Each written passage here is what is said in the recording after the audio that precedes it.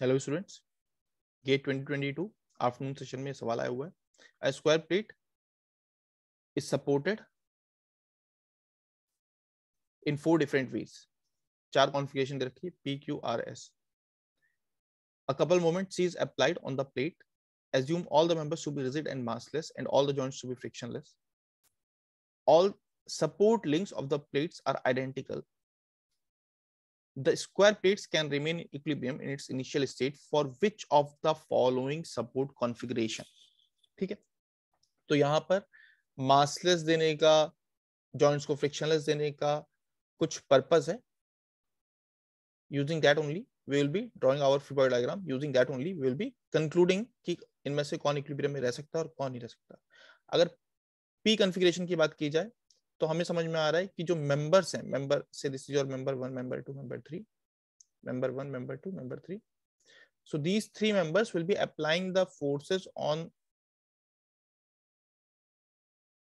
this square plate along these respective members. Why? Because these members are following the definition of two force member. Why? Because of the language given in the problem. In question, they have given that, okay, these members are, all the members are basically massless. So these members are massless and the joints are frictionless. Definitely these members are going to be two force member only. From here, say this is F1, F2 and F3. So if somehow F1, F2 and F3 will be arranged in such a way that net force will be equal to 0, then in that case, translational equilibrium will be there, but still the rotational equilibrium is not possible in this particular case because a clockwise movement because of this couple is there, because of this C is there, but because of F1, F2 and F3 about the center of the plate, we are not getting any movement. Because of F1, F2 and F3, we are not getting any movement. It is only the clockwise movement because of the external load.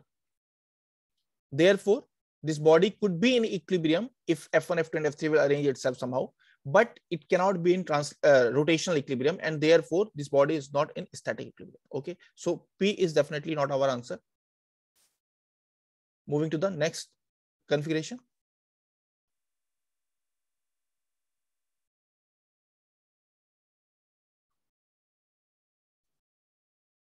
Once again, following the same concept, F1, F2, F3, F4. Okay, so if F1 is equal to F4, F2 is equal to F3, and the moment because of net moment because of this F1 couple and F2 couple is somehow balanced by this external torque as well, then in that case it is possible to get this member to be in equilibrium. Fine, so this member can be in equilibrium as far as translation is concerned, as far as rotation is concerned.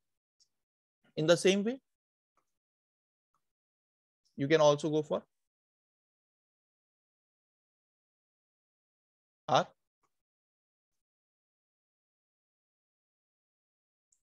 F1, F1, equal and opposite forces. Therefore, translational equilibrium is there, and F1 into, say, the size of the square plate, the length of the each side is A, and F1 into A is equal to C, then in that case, it is also possible that the rotational equilibrium will be there. So in question, basically they're asking about the square plates can remain in equilibrium in which of the following cases. So in state R also, it is possible to keep this body in equilibrium. Fine. अगर S की बात करें तो S में अगर आपका member massless नहीं होता, ये जो स्क्वायर प्लेट है वो मासलेस नहीं होता, तो ये मेंबर आपका इक्विलिब्रियम में नहीं होने वाला था. तो डेफिनेटली ये मेंबर आपका इक्विलिब्रियम में नहीं होने वाला था. ठीक,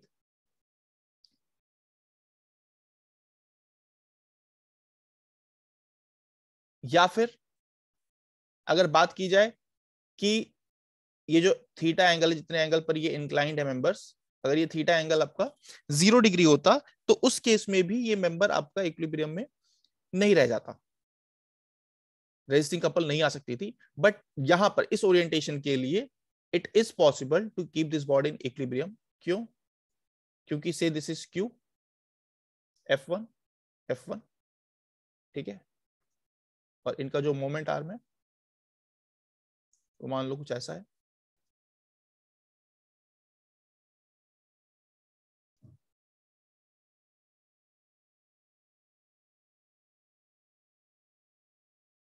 मोमेंट आर्म है, डी मान लेते हैं। सो F1 into D is basically causing a counterclockwise movement which could be equal to C and it could be balancing, क्योंकि F1 opposite है और इक्वल है, therefore net force in any direction is also zero।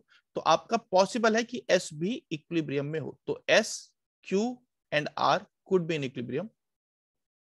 So according to me, option QRS will be your right answer. Thank you.